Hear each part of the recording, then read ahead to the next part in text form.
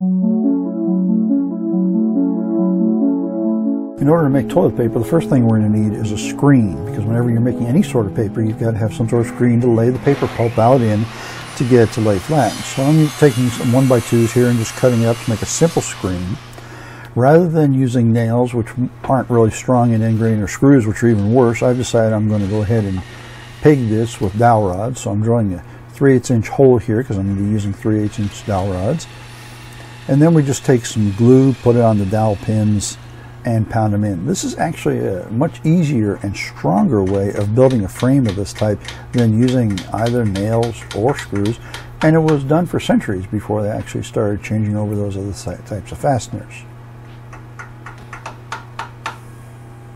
Here we are with our finished frame. All four corners are pegged, and here's what the peg looks like. You can buy these packaged. They're 3/8 by 1.5 inches long. So now that I've got the frame, I'm going to go ahead and cover it with just normal screening material. This is the same stuff you would buy if you had to replace a screen on your house. This particular screening material is fiberglass. I've chosen to use that rather than aluminum because I don't want any problems with the metal, and because the paper pulp will peel off of this easier. So I'm going ahead and nailing this. You can see I can start all four sides so I can get stretched, and then I'll just nail it all the way around. Now I could choose to use a track and use a rubber insert like you normally do for screening, but this was easier, and we're just going to go ahead and hit all these staples just to make sure they're good and tight. And then we'll cut off the extra screening, and our screen will be ready to go.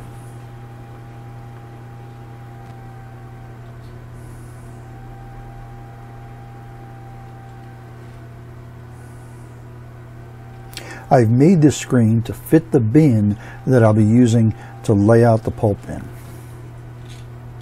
So now we're going to need some pulp. We can use just about any kind of paper for this. I've decided to use newspaper. Hey, a lot of us collect newspaper. You know, we get the newspaper every Sunday, every day, whatever. We throw it out in the garage. We have a stack of them. Great for stuff like this. Great for painting projects, whatever. I'm just going to take and run a bunch of this through my paper shredder. The finer your paper shredder cuts, the better, but you can use any paper shredder because we're going to turn this back into pulp just like they had in the factory when they were making the newsprint in the first place. And we're going to need a bunch of it, so I'm tearing up a bunch of newspaper here. I've got about 3 newspapers that I'm chopping up, and they'll give me a nice amount of pulp to work with. Here's my nice shredded newspaper, all ready to go on to the next stage. In that stage, I'm just going to soak it in water. So I just put it in this bucket and let it soak overnight. I've got about 24 hours of soaking. And then we want to chop it up real fine. So I'm just using an electric mixer here. You could use a paint mixer on a drill. I had this mixer sitting around. It's an old mixer. I'm just chopping it up and trying to get as fine as I can. It does take a while to chop it up. So take your time with this because you want it as fine as possible.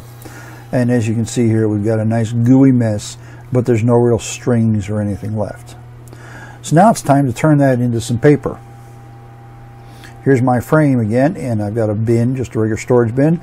We're going to put that in the bottom of it. I've made the frame to fit this bin and fill it up with some water. I don't want to get the water over the edge of my frame. I'm just going to have enough in there to spread out the pulp, and that's really what this water is here for. Get the bubbles out of it, and then I'm going to take my bucket of pulp, and I'll put a couple of handfuls of this pulp in here and break it up with my hand, spread it around. The idea is it's going to be kind of floating in there, and we want it all the way across the whole screen. We don't want any places where we have any voids. And then once we got it spread out, we want to very carefully and slowly lift the frame out of the water so that the pulp can settle onto the screen. I'm doing it slowly, and we'll take and we'll just set it up here on the rim and let the water drain out for a little while.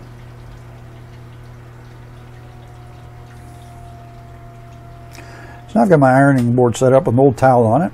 We'll put the frame on here. As you can see, my pulp is really wet and it's kind of bumpy. We want to smooth that out. So I'm going to put an old t-shirt in here. You can use any kind of fabric you've got. I just happen to have an old t-shirt. They're pretty absorbent. I wanted something absorbent. I could have used another old towel too, but it'll become smoother this way. And I'm taking a clothes iron set for cotton and just ironing it. Now, this is going to help to dry, or at least start to dry my pulp out. But more than anything, I'm flattening that surface so I don't have mountains and valleys on my paper. I want to try and avoid having a lot of wrinkles in my t-shirt and towel underneath because I want this to come out pretty smooth. You know, I could dry it all the way this way. That's going to take a long time, so I decided I'm going to set it on my car to dry. So now we got paper made. It's still in that frame. It's still on the screen. So let's get it off there. So here it is. I'm just going to take a wide putty knife and chop it loose from the edge. You don't want to scrape this because we'll cut the screen. I'm just trying to break it loose so it's not really stuck to that edge. Flip the frame over, and you can see it's already starting to come loose. I'm going to take my fingers and just loosen it up from the frame as much as I can, from the screen as much as I can, all the way around. Couldn't quite get it in the middle there. You can see the change in color, but that's okay. Now I'll take my putty knife again and lift up that far edge where it's really loose, get my fingers under there, and then all I got to do is peel it out of that frame. Comes out really easy. You got to be careful though. It's not real strong paper. This could rip fairly easily, so we want to be careful doing this. And there we have one piece of paper. Now, obviously it's a little wide to use for toilet paper, so we're going to cut it down so it'll fit on a roll. If you don't have rolls, cut up a roll from roll of paper towels, or cut up a roll from Christmas wrapping paper. Everyone's got some of that in the attic or basement or somewhere, right? It needs to be about 4 inches wide. And so here we've got our rolls, and now I'm going to use that to measure the paper. Now we're going to cut it into 4-inch wide strips.